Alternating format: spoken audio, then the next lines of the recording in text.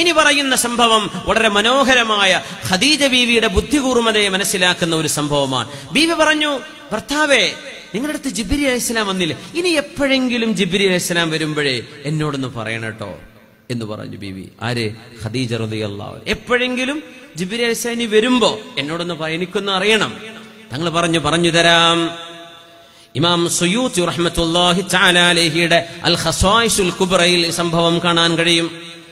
മുത്തനബി തങ്ങളോട് പറഞ്ഞു, റസൂലുള്ളാഹി സ്വല്ലല്ലാഹു അലൈഹി വസല്ലം തങ്ങളോട്, ഹൽ തസ്തതിഉ ഇദാ ജാഅകല്ലദീ യഅതീക അൻ തുഖ്ബിറനീ ബി, ഇനി എങ്ങാനും ജിബ്രീൽ അലൈഹിസ്സലാം വരികയാണെങ്കിൽ എന്നോടൊന്ന് പറയുമോ? പറയാം. അങ്ങനെ ഒരു ദിവസം അല്ലാഹുവിന്റെ റസൂല് ഖദീജ ബീവിയുടെ കൂടെ ഇരിക്കുമ്പോ ജിബ്രീൽ അലൈഹിസ്സലാം കടന്നു വന്നിട്ടുണ്ട്. അത് എവിടെയാ? ബീവിന്റെ വീട്ടിലാണോ ഹിറാ ഗുഹയിലാണോ അതൊന്നും അറിയില്ല. ബീവിയുടെ കൂടെയാണ് നബി തങ്ങൾ.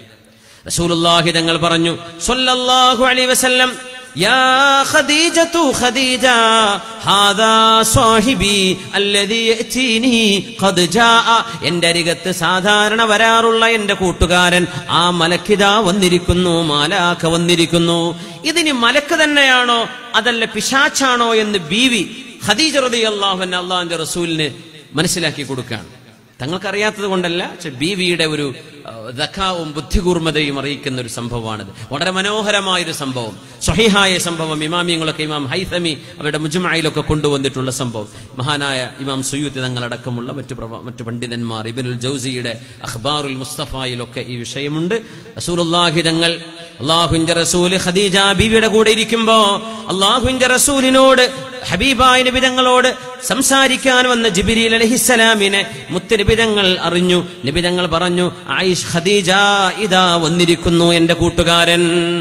ഖദീജ റളിയല്ലാഹു തആല അൻഹ മുത്തനബി തങ്ങളോട് പറഞ്ഞു, ഖും ഫജ്ലിസ് അലാ ഫഖദിൽ അയ്മൻ, ഭർത്താവേ, നിങ്ങൾ എഴുന്നേറ്റ് എന്റെ വലത് കാലിന്റെ തുടയിലൊന്നിരിക്കിൻ, അവിടെ നിന്ന് മാറി ഇവിടെ നിന്നിരിക്കിൻ. അപ്പൊ നബി അവിടെ ഇരുന്നു. ഫഖാമ വജലസ്, നബി എഴുന്നേറ്റ് ബീവിയുടെ കാലിലിരുന്നു. ഹൽ തറാഹു, ഇപ്പൊ കാണുന്നുണ്ടോ? ഖാല നഅം, ഉണ്ട് ഖദീജ, അവരെന്റെ മുമ്പിൽ തന്നെയുണ്ട്. കുട്ടികളെ കണ്ടല്ലോ, ജിന്നിനെ കണ്ടു എന്നൊക്കെ പറയണത് ചിലപ്പോ തോന്നലായിരിക്കും, ചിലപ്പോ ഉള്ളതായിരിക്കും, അല്ലാഹു ആലം. ചിലപ്പോ പേടിയുണ്ട് തോന്നുന്നുണ്ടാവും. ഉസ്താദുമാർ വല്ല ജിന്നിന്റെ കഥയൊക്കെ പറഞ്ഞു കൊടുത്താൽ കുട്ടികളെന്ന് ഫുള്ള് സ്വപ്നം തന്നെയായിരിക്കും. അതുകൊണ്ട് പല അറിയുന്ന കഥയും വേദനൊന്നും പറയാൻ പറ്റൂല, മാനസിക രോഗമായി പോകും. ജിന്നുകളെ കഥയൊക്കെ ഉണ്ട്, കിതാബിലൊക്കെ വന്ന അനുഭവങ്ങള്.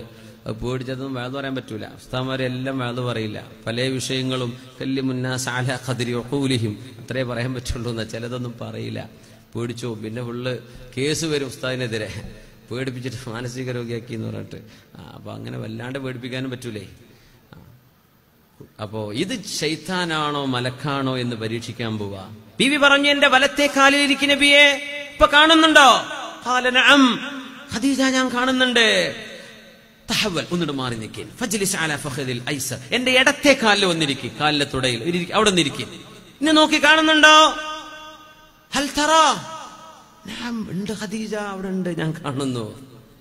എന്നാ പിന്നെ എന്റെ മടിയിലിരിക്കും. ഖും ഫജ്ലിസ് അലാ ഹിജ്രി, കാല് രണ്ടും ചേർത്ത് വെച്ച് അവിടെ ഇരുന്നോളൂ. ഭാര്യയും ഭർത്താവല്ലേ, എന്നും കുഴപ്പമില്ലല്ലോ. ഫി ഹദ്നിഹാ റളിയല്ലാഹു അൻഹ, നബി തങ്ങൾ മടിയിലിരുന്നു. ബീവി ചോദിച്ചു, ഹൽ തറാ, ഇപ്പൊ കാണുന്നുണ്ടോ? ഖാല നഅം, ഉണ്ട് ഖദീജ, അവിടെ തന്നെ ഉണ്ട്, ദാ എന്റെ മുമ്പിലുണ്ട്. ഖദീജ റളിയല്ലാഹു അൻഹ ഇനി പരീക്ഷിക്കാൻ പോകുന്നു, ഇത് മലക്കാണോ ശൈത്താനാണോ എന്നറിയാൻ. ഫഹസറത് വതറഹത് ഖിമാറഹാ, ഖദീജ ബീവി റളിയല്ലാഹു അൻഹ മുഖമക്കന ധരിച്ചിട്ടുണ്ട്, ദേഹത്ത് വസ്ത്രമുണ്ട്, മുഖമക്കനയുണ്ട്. ബീവി റളിയല്ലാഹു അൻഹ മുഖമക്കന അഴിച്ചു വെച്ചു, തലമുടി പുറത്താണ്. ബീവി ചോദിച്ചു, ഹൽ തറാ, ഇപ്പൊ കാണുന്നുണ്ടോ? ഖാല ലാ, ഇല്ല ഖദീജ, ഇപ്പൊ കാണുന്നില്ല. ആള് പോയി, ഇപ്പൊ കാണുന്നില്ല. മുഖമക്കൻ അഴിച്ചു വെച്ചപ്പോ ജിബ്രീൽ അലൈഹിസ്സലാമിനെ കാണുന്നില്ല എന്ന് റസൂലുള്ളാഹി സ്വല്ലല്ലാഹു അലൈഹി വസല്ലം. ബീവി പറഞ്ഞു, വല്ലാഹി ഹാദാ മലക്കുൻ കരീം വമാ ഹുവ ബിശൈത്വാനിൻ റജീം, ഇത് പരിശുദ്ധനായ മലക്കാണ്, ഇത് അഭിശപ്തനായ പിശാചല്ല, നിങ്ങളുടെ അരികത്ത് വരുന്ന കൂട്ടുകാരൻ പിശാചല്ല. നമ്മൾ പറയില്ലേ, ചില ആളുകളൊക്കെ ചില കാര്യങ്ങളൊക്കെ പറഞ്ഞാലേ കറക്റ്റാണ് എന്നാണ് പറയും. അപ്പൊ നമുക്ക് പിന്നെ അത് ഔലിയാപ്പാപ്പയാണ്. ഒരു മനുഷ്യൻ വലിയാണോ ഔലിയാണോ എന്ന് അറിയണമെങ്കിൽ ആ മനുഷ്യന്റെ ജീവിതം അള്ള പറഞ്ഞ പോലെ ജീവിക്കുന്നുണ്ടോ എന്ന് ആദ്യം നോക്കേണ്ടത്. ഈ അത്ഭുതം പിശാച്ചിന്റെ സഹായം കൊണ്ട് നടക്കും. ഒരിങ്ങനെ ശരിക്ക് പോക്കറ്റിക്ക് നോക്കി. എന്റെ ഒരു സുഹൃത്ത് അനുഭവം പറഞ്ഞു. ജോർഡാനിലൂടെ നടക്കുമ്പോഴേ ഒരു മൊറോക്കോക്കാരൻ അവിടെ ഇങ്ങനെ അവര് വാഹനത്തില വണ്ടിയില്ല, ഒരു മൊറോക്കോക്കാരൻ, ഈ മഗ്രിബികളൊക്കെ കുറെ സിഹർ ചെയ്യുന്ന മനുഷ്യന്മാരാണെന്നാണ്. ബംഗ്ലാദേശിലൊക്കെ ഈ പരിപാടി കുറച്ച് കൂടുതലാണ്. ഇന്തോനേഷ്യയിലും മലേഷ്യയിലും അതും പറയാനില്ല. കുറെ സാഹചര്യങ്ങൾ പോകല അസ്മാവിന്റെ പണിയെന്ന് പറഞ്ഞിട്ട് പച്ച സിഹർ ചെയ്യാൻ. എന്താണ് തൊൽസമാത്തി, എന്താണ് അസ്മാ, എന്താണ് ഹലാൽ ഹറാം എന്ന് അറിയാത്തവരൊക്കെ ഉണ്ട്. ഇതില് വലിയ അപകടമാണ്. വെറുതെ കണ്ട കാര്യം ചെല്ലും, വെറുതെ കിട്ടുന്ന സമ്പാദ്യല്ലേ, വലിയ അപകടമാണ്. ഇതിൽ ശറ അനുവദിച്ചതും അനുവദിക്കാത്തതൊക്കെ ഉണ്ട്. ഇന്ന നബിയ്യൻ കാന മിനൽ അംബിയാ, ഇന്ന നബിയ്യൻ മിനൽ അംബിയാ കാന യഖുത്തു, ഈ വരകളൊക്കെ വരക്കുന്ന ഒരു നബി ഉണ്ടായിരുന്നു. കള്ളിയൊക്കെ വരക്കൂലേ, ഫമൻ വാഫഖ ഖത്തുഹു ഫദാക, ആ നബി വരച്ച പോലെയൊക്കെ ആണെങ്കിൽ ആ വരക്ക് കുഴപ്പമില്ല, ഇല്ലെങ്കിൽ കുഴപ്പമാണ് എന്ന് നബി ഞങ്ങൾ പറയുന്ന ഹദീസാണ്. ഇതിന് ഉപോത്ബലകമായ ആലിമീങ്ങൾ പറയാ. എല്ലാ വരയൊന്നും ശരിയാവില്ല. അതെങ്ങനെ അറിയാൻ? ഇതിന്റെ ഇൽമു വേണം. ഇരിക്കട്ടെ. അപ്പൊ ഇത് പിശാചല്ല എന്ന് പറയാണ്. അപ്പൊ നേരത്തെ പറഞ്ഞ കഥ. അപ്പോ എന്റെ സുഹൃത്ത് അവര് ജോർഡാനിയാണ്. അപ്പൊ ഒരു മൊറോക്കോക്കാരൻ ഇവര് വാഹനം ഒരു സിഗ്നലിൽ നിർത്തിയപ്പോ ഒരു മിസ്കീനായ മനുഷ്യൻ പച്ചപ്പാവായിട്ട് നമ്മളോട് സിഗ്നലിലൊക്കെ നിർത്തുമ്പോൾ പത്രം വെക്കലൊക്കെ, കുട വേണോ, വണ്ടി ഗ്ലാസ് തുടക്കണ സാധനം വേണോ എന്നൊക്കെ പറഞ്ഞ് ഒരു കച്ചവടം ഉണ്ടാവുമല്ലോ, വണ്ടി സ്ലോന്ന് എടുത്ത്. അപ്പൊ വന്നിട്ട് പറയാ, എന്തെങ്കിലും തരണേ, സഹായം വേണം. എന്റെ അടുത്തൊന്നും ഇല്ല എന്ന് പറഞ്ഞു.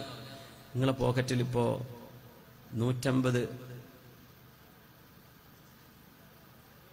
ജോർഡാനി ദീനാറുണ്ടല്ലോ, പിന്നെ ഒരു 250 ദിർഹംസ് ഉണ്ടല്ലോ UAE-ന്റെ.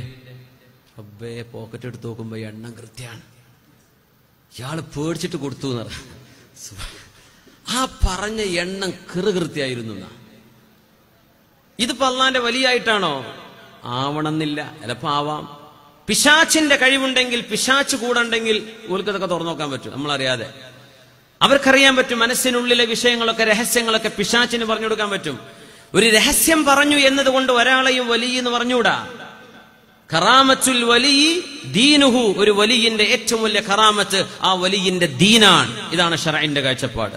അസ്സറായിറു അലല്ലാഹ്, ചില രഹസ്യങ്ങൾ ഉണ്ടാകാം, അത് അള്ളാഹുവിന്റെ അടുത്തുള്ള വിഷയമാണ്. എതിർക്കാനും പോണ്ട, കൂടാനും പോണ്ട, അത്രേ പറ്റുള്ളൂ. പിശാച്ചാണോ? അല്ലയോ?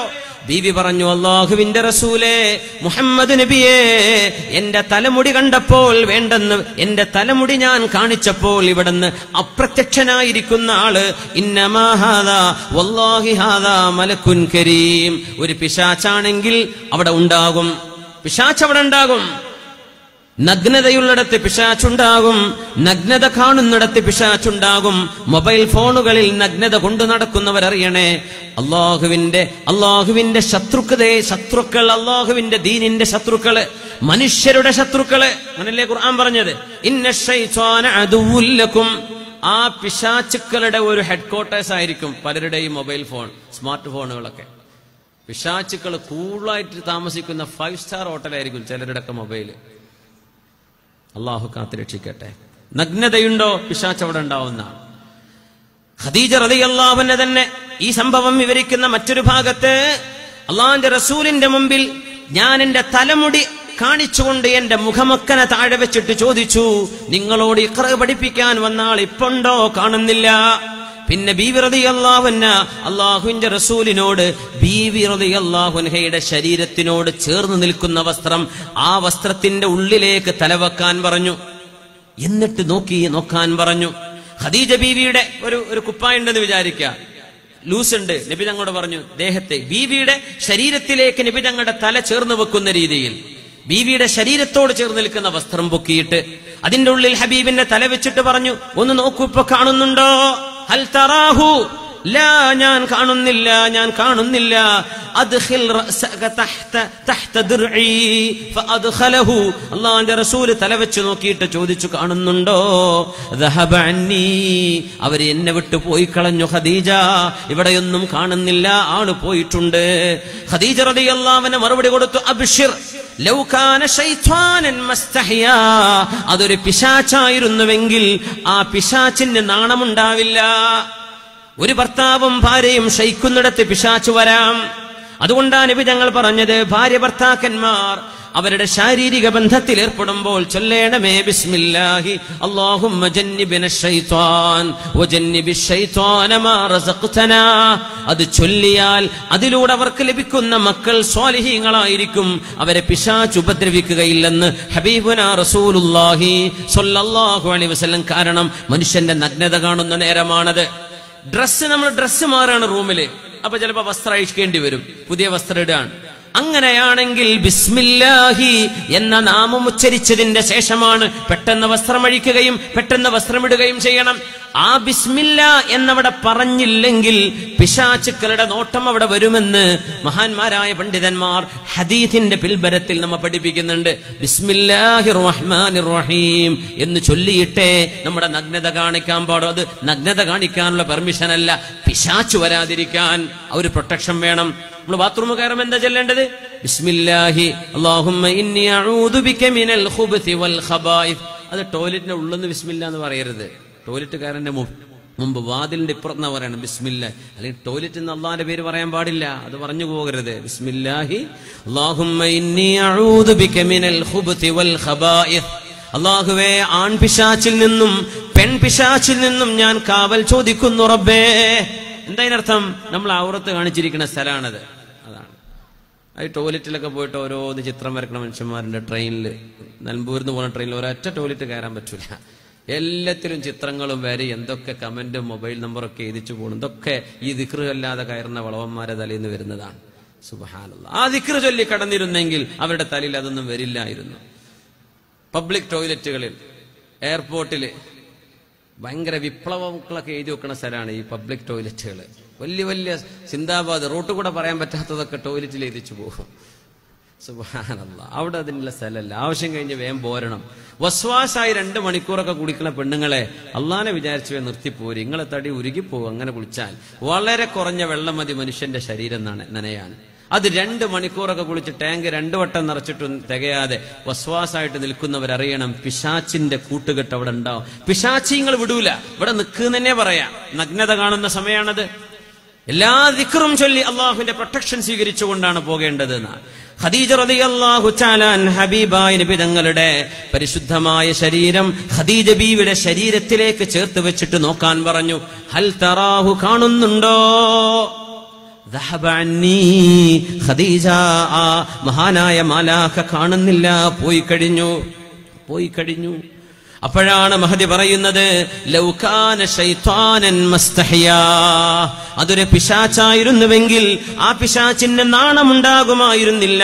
ഇന്നമാ ഹാദാ മലക്കുൻ കരീം, ഇത് സത്യസന്ധനായ അല്ലാഹുവിന്റെ മലക്കാണ് എന്ന് മഹദിയായ ഖദീജ റളിയല്ലാഹു തആല അൻഹ ഹബീബിനെ ആശ്വസിപ്പിച്ച ജീവിതത്തിലെ കൂട്ടുക, ഹബീബിന്റെ മനം കവർന്ന, ഹബീബിന്റെ ഉള്ളം കവർന്ന ജീവിത സഖിയാണ് നമ്മുടെ ഉമ്മയായ ഖദീജ.